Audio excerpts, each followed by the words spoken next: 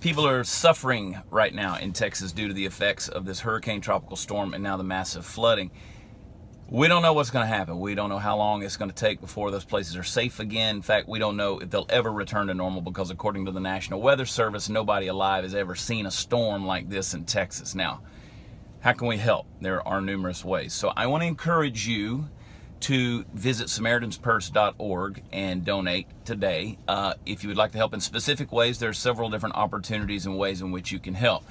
The Texas Diaper Bank, which is based out of San Antonio, is putting together relief kits for families with very small children who need access to clean diapers in the midst of flooding and evacuations. The Driscoll Children's Hospital in Corpus Christi weathered the storm very well. They never lost power. It's accepting financial donations now, and if you live in the area and want to help, you can also donate blood.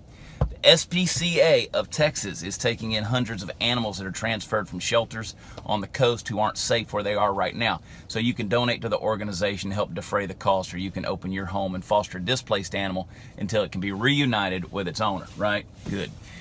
Direct Relief USA offers prescription drugs and other medical supplies to those who need it in emergency situations and works with clinics and primary care doctors to ensure that people are able to get what they need when they need it, and they're accepting financial contributions. You can get online, you can visit the food banks of Houston, Galveston, Corpus Christi, the Rio Grande Valley, San Antonio for ways to donate food.